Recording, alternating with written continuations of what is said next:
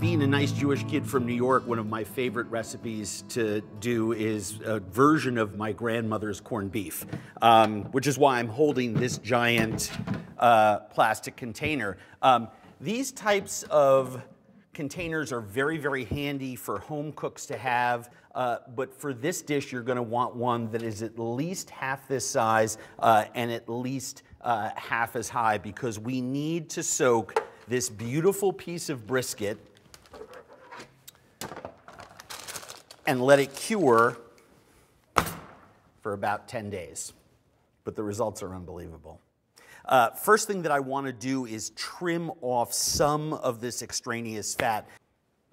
Don't use a very big knife to trim your meat. You're going to have much more control with a smaller knife, 6 or 8 inches, that you choke up on.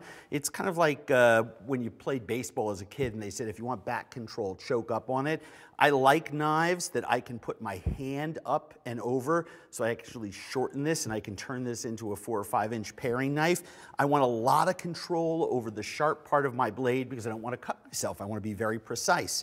So I want to leave some of the fat on here because, you know, fat is flavor, and I want to balance that out with the lean. When this eventually cooks, a lot of this fat is going to liquidize and wind up in our water that ends up going down the drain.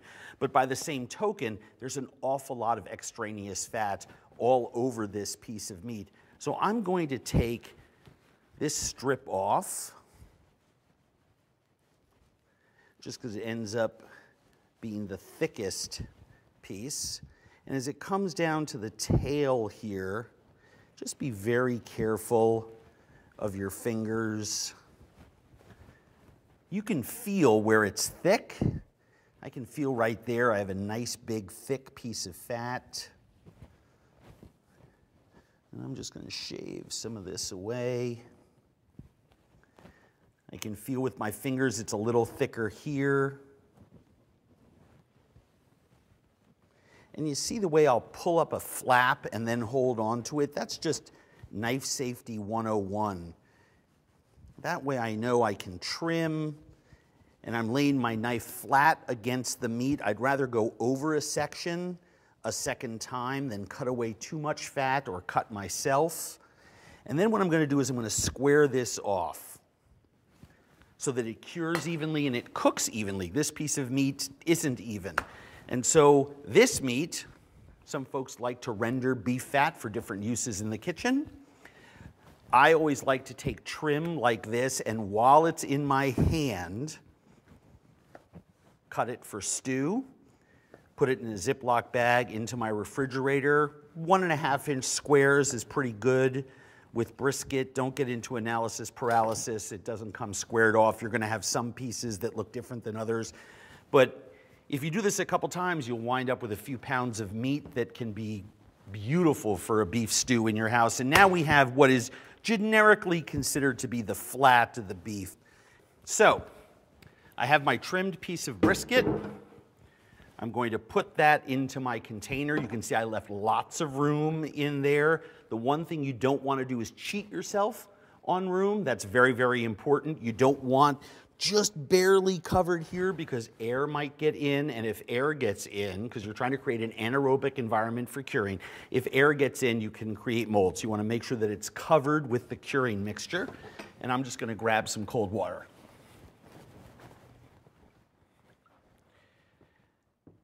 Okay, so I have this covered by about 1 inch of water, which is exactly what I want. And I'm just going to slowly add my ingredients and stir them together. This is paprika.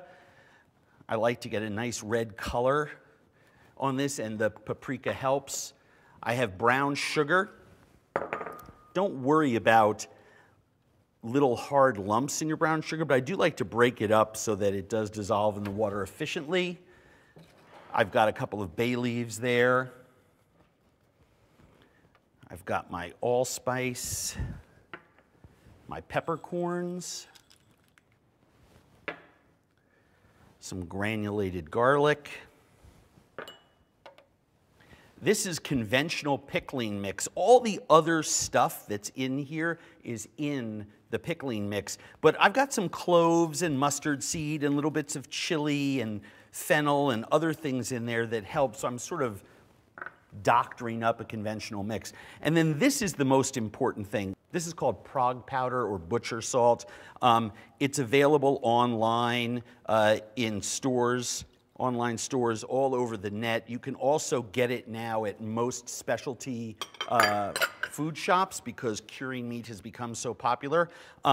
That salt, that curing salt, has the ability to both cure the meat, but also has the ability to keep the meat looking pink and fresh inside. And it's used in hams and other cured meat arts all over the world. Terrines of many kinds use it. I'm just turning this a couple times so that I can dissolve all of that sugar and Prague powder in there. I want to make sure when my hands, and I like to use my hands, the most important tool in the kitchen, on this so I can actually feel that there's nothing in the bottom there that's not dissolved.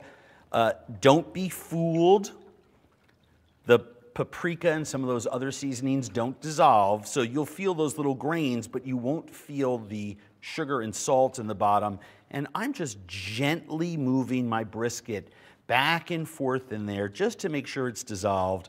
And then I'm going to leave my brisket fat side up in this curing mixture.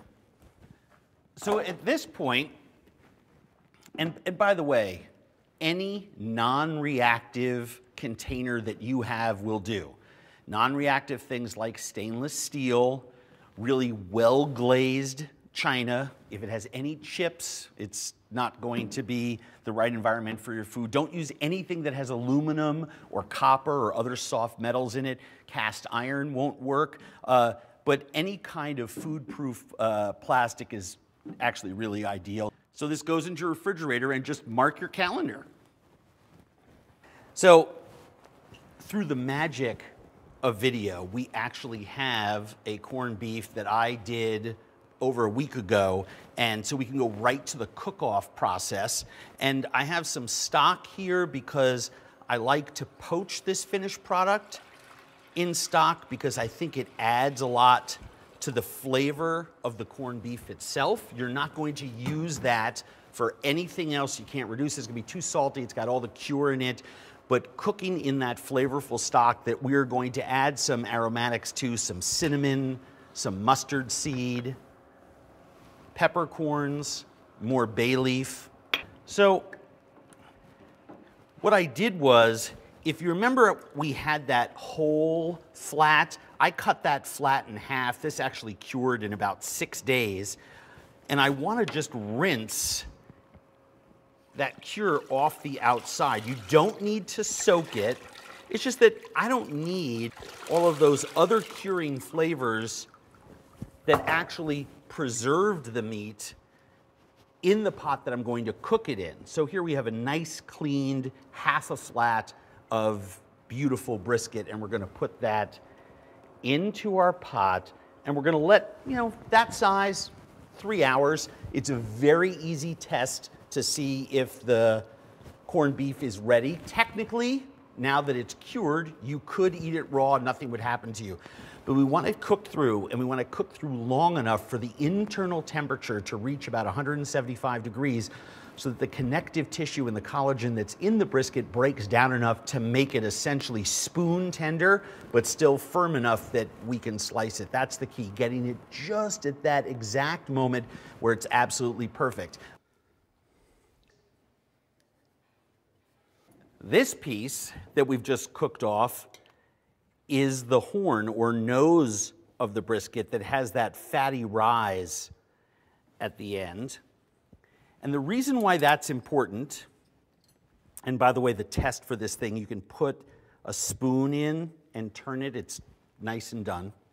But this fatty rise that's right here, some people like to cut it off and just have it for unglazed corned beef sandwiches or chef's nibbles or stuff like that. But for me, what I am removing it for, oh God, look at how nice that is so that I have a beautiful piece of corned beef that I can glaze evenly underneath my broiler. And so all I'm going to do is combine my molasses, a little bit of dry mustard powder, some bourbon. Please use a good one. Alcohol of any kind, as it reduces and you cook with it, reveals more of its flaws. So you want to start with something that is good. The best rule of thumb for cooking with wine or alcohol is that if you wouldn't serve it to your best friend on his birthday or her birthday, don't cook with it. Now, I'm stirring here because molasses is notoriously finicky for dissolving in other liquids. It's very thick. I'm going to add some brown sugar to this. Now, some people like to put hot chilies or mustard or, ketchup into it and give it a different flavor profile. By all means, go ahead. I like this more sort of traditional Southern approach with the bourbon, molasses, and brown sugar. And I use the dry mustard very specifically so I get some of that mustard flavor without making this too liquidy. Now, I am not stirring to dissolve the brown sugar. That I'd be stirring here for a little while, or I'd have to heat it. I actually want some of that brown sugar to not dissolve because it's going to help stick to this. Now, I will tell you, this is easier to glaze if you don't have a hot corned beef.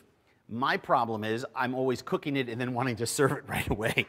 So I've sort of tackled this problem by making enough glaze and doing this underneath the broiler so that I can come back to my meat 2 or 3 times and glaze again and again and again.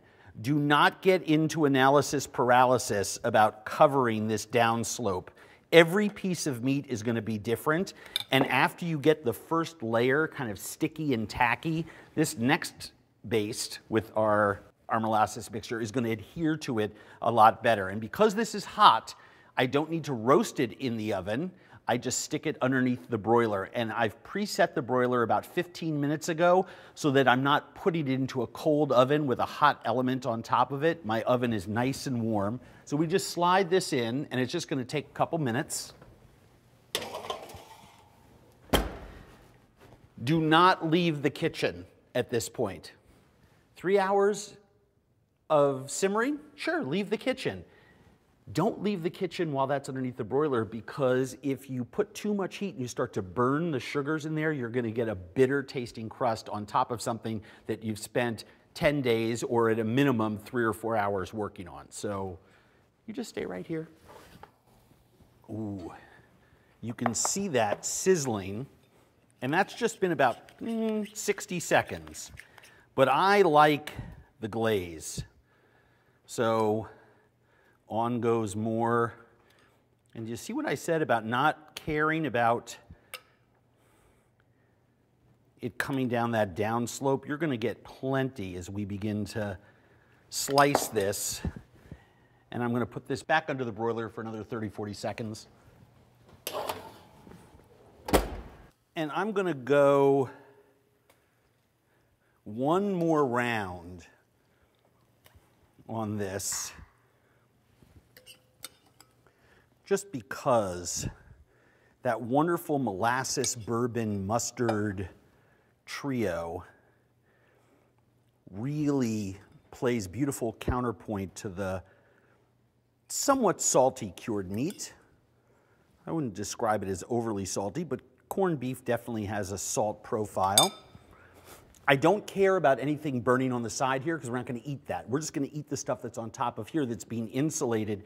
Remember, you cannot burn or scorch or brown food in the presence of moisture. So on the top of here, this is just staying perfect as long as you keep your eye on it.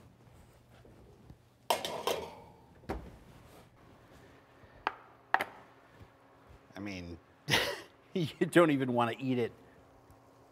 And that brown sugar bourbon molasses glaze is just absolutely fantastic. So we lift that out, place it on our board. Don't throw this away. While that's resting, let's do a couple things. First thing, if you have soft butter, you can spread it right on the bun. This bun, because I'm going to make a sandwich, has a very, very delicate crumb. So all I'm going to do is stick that in my pan and let that melt.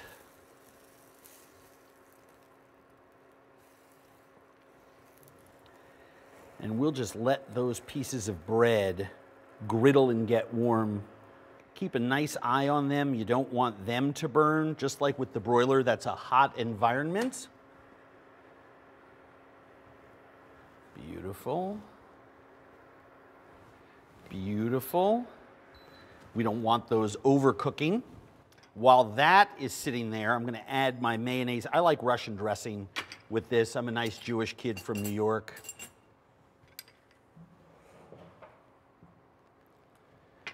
Little sweet relish. I use Heinz chili sauce for this, just because I think it has better flavor for Russian dressing than ketchup. Some people call this Thousand Island. I was growing up, we called it Russian dressing. I'm right, everyone else is wrong. So what I want to do is actually slice it at an angle like this, so that by the time I get all the way across it, I'm never going with the grain. I'm always against the grain. Make sense? So take a look at the way the two lines of mussels go, and then slice in such a way, you get it.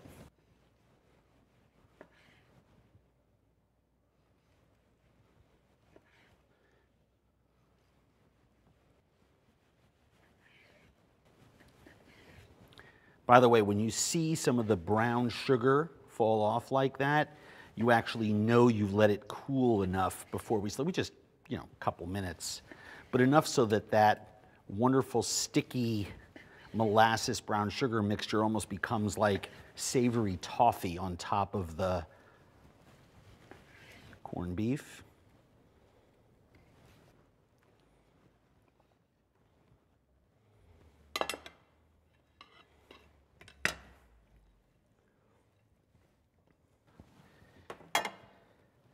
And this is still warm.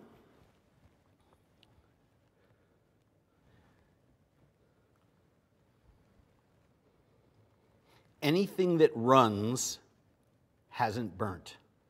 So don't scrape down from the edges. Pour a little bit of that extra glaze on top of there.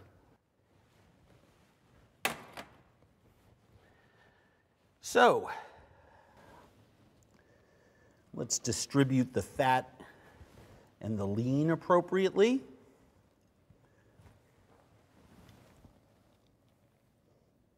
Yeah, let's do this New York style and make it nice and fat. A dollop of Russian dressing. Don't kill your guests. Don't put 3 tablespoons on and let it all run all over the place. Just serve them a nice sandwich like this. Let them help themselves to whatever size you might put out when it's sandwich time, coleslaw, potato salad, whatever. And keep the bowl of Russian dressing handy so that if people want more, they can add more. Bourbon molasses glazed corned beef.